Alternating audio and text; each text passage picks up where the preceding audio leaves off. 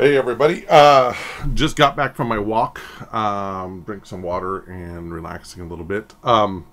So I went 2.8 miles today, burned 511 calories, and that's 4,287 steps. It was around a 17 and a half minute mile for the walk. I said hi to four people, and four people said hi back to me. I'm going to start doing that now to start noting how many people I say hi to and how many people say back, and it's really surprising and nice to see that people do say hi back. There's one guy yesterday that ran by, and I said hi to him, and I said, you guys know me, I got a loud freaking voice. I said hi to him, and he just, I've also noticed that men are definitely more inclined to look at you and say hi back, whereas women and children, mostly girls, will not institute eye contact, but when said hi to, they will cheerfully say hello back, okay? Which is, I don't know, mumbo jumbo social society stuff. Anyway, so I think that I read so as far as the books that I listened to today, I listened to the first part of Switch by Chip Heath and Dan Heath, and so far awesome. Okay, the analogy of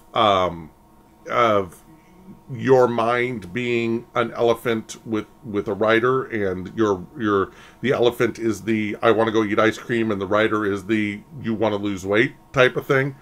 So far, 12 minutes into the book, I can't recommend a better book right now to listen to when walking. I did finish reading or listening to Manage Yourself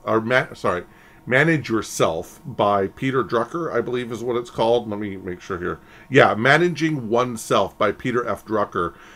This is a book that was recommended on Tai Lopez's website, and so was The Switch. So I'm just going to start going through his books and see which ones I like and stuff. But like I said, this Switch listening to Switch is so far, it's awesome, and it really makes you think. I'm going to go to talk about something that I've always held as a cornerstone to any relationship, and what needs to be done as people in order to function better. And it may not have to do with an idea about weight loss and stuff like that. And really, you guys need to understand that this is not necessarily about me losing weight. It's about me changing myself. It's about me becoming successful and reaching the goal of being able to financially support the way of life that I would like to live. Okay. So anyway, one thing that I have really always touted and I believe is one of the follies of man is communication. And, I think one of the things that I believe is a fundamental flaw in our current society is that we don't communicate, nor do we want to communicate, about what we feel is necessarily how we're feeling towards how other people treat us or say about us or something like that. It's all about conflict, and it's all about not wanting to have conflict and being afraid of conflict. And I'm gonna get pretty out there with this. Y'all a bunch of fucking cowards. Okay? Y'all a bunch of cowards. Okay? If something pisses you off, open your fucking mouth. All right? Seriously. And don't necessarily open it and say, you're a fucking asshole. No. Open your mouth and communicate and tell people, I don't necessarily care for that. And if you have a problem with how you communicate with that, there's a lot of things out there, and I should probably get you some information on how to say things to people correctly so that you can achieve what you're looking for. I don't like it that you pick your nose in front of me. Could you please stop? Picking your nose, it kind of grosses me out. But what what people don't do enough is we're so scared of creating conflict, and we're so scared of doing anything that may create a conflict that we wallow inside of our own self, and don't say anything, and you're just scared to say shit. You know what? Y'all a bunch of cowards. Get off your asses and say something, okay? If I don't like a way somebody treats me, or if I don't like, I'm going to open my freaking mouth, okay? And, I say that with hostility and anger, because I am angry about it, okay? Because, a person doesn't know that they've done something wrong unless they've been told, okay? And how can you expect somebody to change or improve unless you freaking tell them? Okay? Yeah, you can sit back and say, oh, it's none of my business. It is your business if it's affecting you. Okay? If you want to have this person in your life, or you need to have this person in your life, whether it's a coworker or something like that, it's your fault that you don't open your mouth to affect change. And this honestly goes to everything in this freaking world. If you don't open your mouth to affect change, guess what? There ain't gonna be no freaking change. Okay?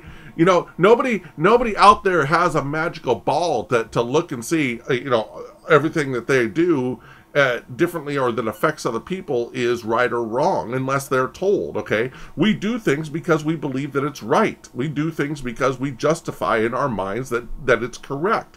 And unless told otherwise, straight line, baby. We're going to keep on going down the road. Anyway, so I feel good today. I'm a little bit depressed because of last night's performance in the channel and stuff. I am personally just going to have to get over that, and I'm just going to have to get over it, and how, I don't know. I've been racking my brain on things that I can do and stuff like that to improve this, but,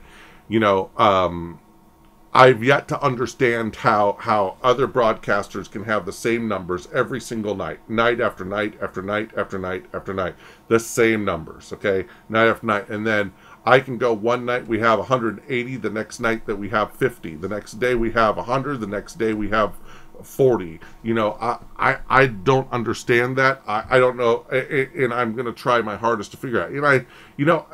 Call it whining, call it what you will, and listen to my own words, affect change. That's what I'm trying to do. I'm just trying to rack my brain as to figure out what it is. I do believe that what I was doing in the cast last night was a tickle boring. I agree.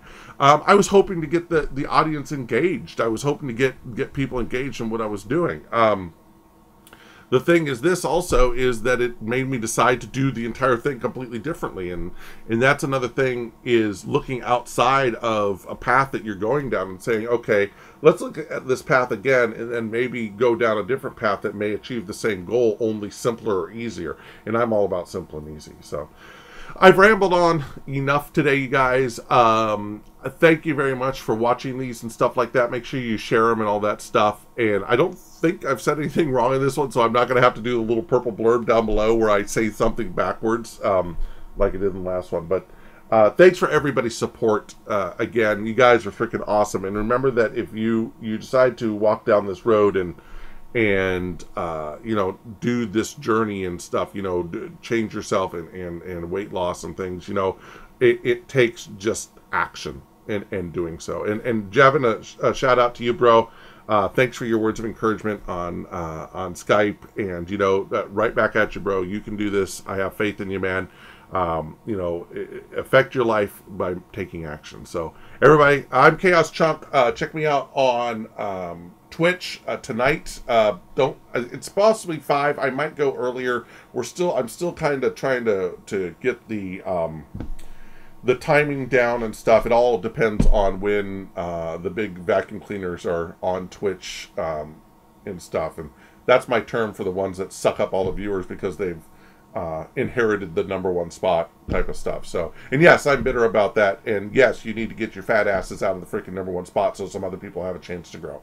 There, I said it. I put it out there. I'll do it again. All right. So, guys, I love you all.